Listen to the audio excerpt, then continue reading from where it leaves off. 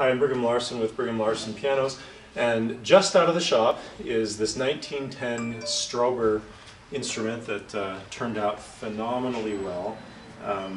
It's a joy to play. It has a giant, big, booming bass, as you would expect for a 58-inch piano, which is absolutely enormous, which is what I love. I want that kind of giant tone that you can only get from pianos from this era, and by this era I mean 1890 to 1930, and this one is right smack dab in the middle of that, 1910, and incidentally the peak of pianos, kind of when they were at their highest manufacture level, and in my opinion even their highest level of quality during this period, was 1911. So this is right there.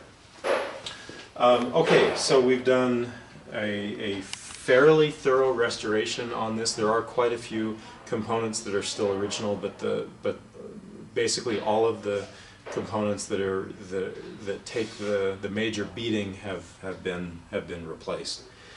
So from a cosmetic standpoint, we've refinished it very thoroughly. It's absolutely gorgeous. I hope that's coming across in the video. It's just pristine. It's in perfect cosmetic condition. This little decal, this is not the original one. It's a replica of what was there. But I mean, that's just kind of par for the course for redoing in 1910.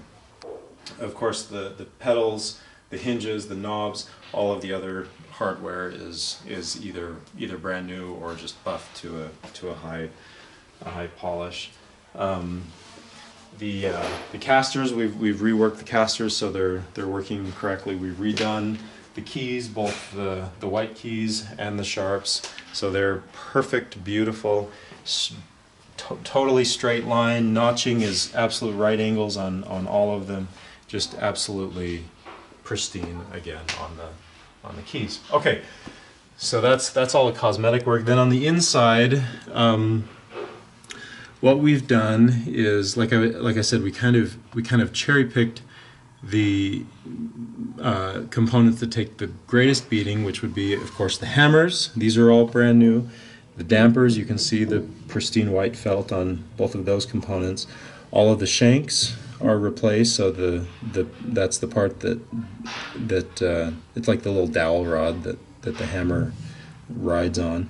The bridle straps you can see down in there, and quite a few of the felt components. The back rail cloth, the rest rail cloth right here where the hammers rest, the balance rail cloth, the front rail cloth and punchings, the bushings on the keys, all of those components are replaced. And then the parts that are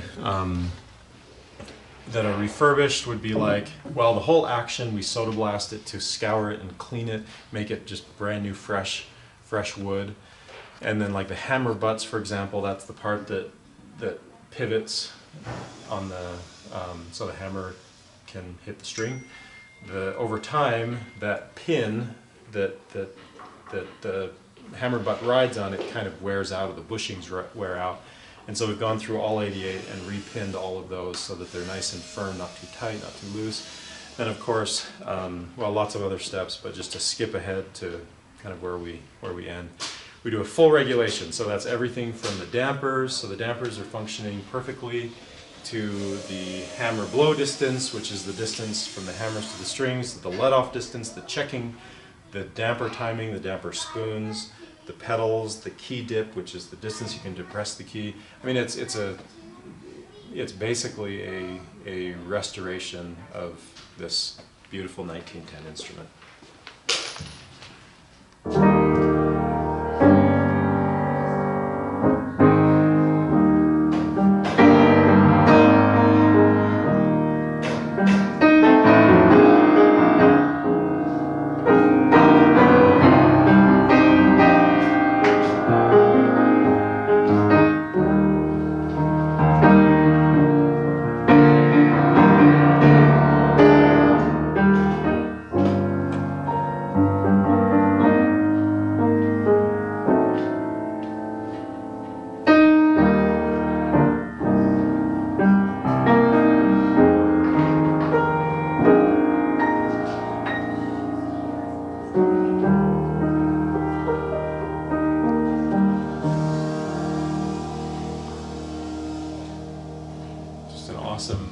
rich tone that just kind of melts into your body. You can just kind of feel that it's rich and it's a joy to play.